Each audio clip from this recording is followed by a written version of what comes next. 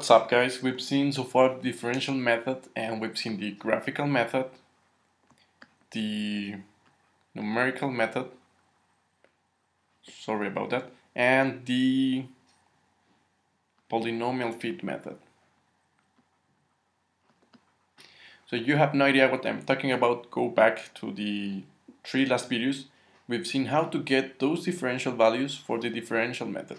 So either method you use, graph, numerical, or polynomial, you should get at the ending of that process this table. So the first 2 rows here, you will get them from the experiment data, because you run the experiment, you calculate the concentration, and you set the time at which time it was taken.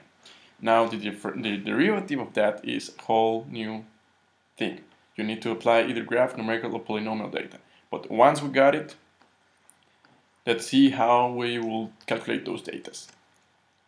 Now, remember this equation here. Well, the important thing here is to get any of these here. And if I were you, I would calculate every single set if possible, and then compare them, and if there's no variation, you can say that yes, actually it respects your model, and you will get your m, which is the slope, which is essentially just the difference of y, which is the natural logarithm of the derivative of the concentration with respect of time, and the difference of concentration, or natural logarithm of concentration. Now, once we got alpha, we got the order. Remember to round to the nearest number, so if you got 1.98, of course you have no order of that. That means you have almost second order.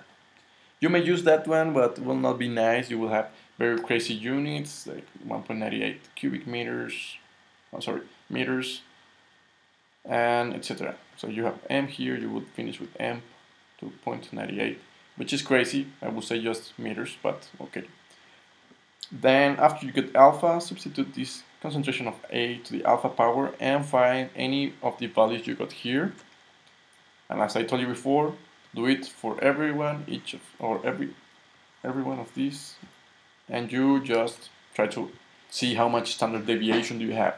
Hopefully you don't have that much, and you can say that your model is, or your K is a constant and it's not moving. So it's time to go to the example. I got this example. Actually, I'm just going to explain you how to do it, because I'm going to post the whole problem here in this webpage. So go to the courses and check it out. But at the moment, let me show you the example. So we got this reaction of methyl chloride triethyl, which is this one here. Let's call it A. We got methanol, which is B, and this, let's say C and D. Okay, this is pyridine, reacts with HCl, blah blah blah, reaction reversible. Okay, so it's irreversible, so we can apply our problem. Okay, we got this data, which is time versus concentration. Just be sure that this is actually not this concentration here. But they tell you 10 to the 3, so you have very nice numbers, 58, 38, 3.6, etc. Actually, the initial concentration they tell you is 0.05 molar, which means 50 if you have the 10 to the 3 here. So if you got the initial concentration of that, please part 1, determine the reaction order with respect to 3-phenyl methyl chloride, which is just get alpha.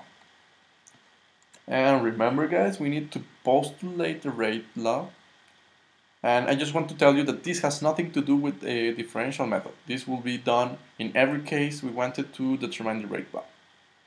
Now select the reactor type, which is batch. I want to use my batch because they tell you here, actually, well, yeah, they tell you they got it in a batch reactor, so I'm going to use a batch reactor. I'm going to process the data in terms of measured data, which actually I don't need to do something else, it's only here.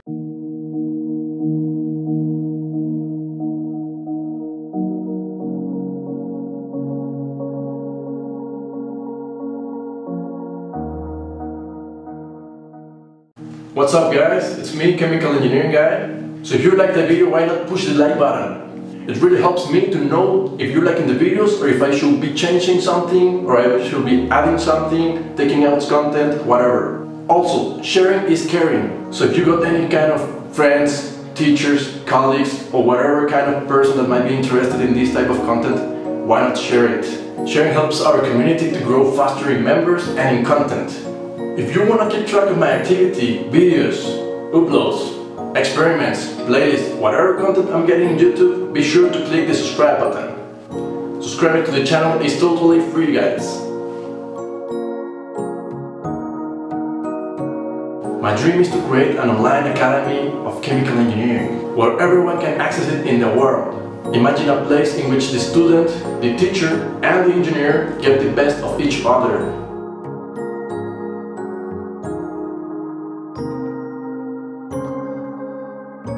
So thank you guys for the support and the love.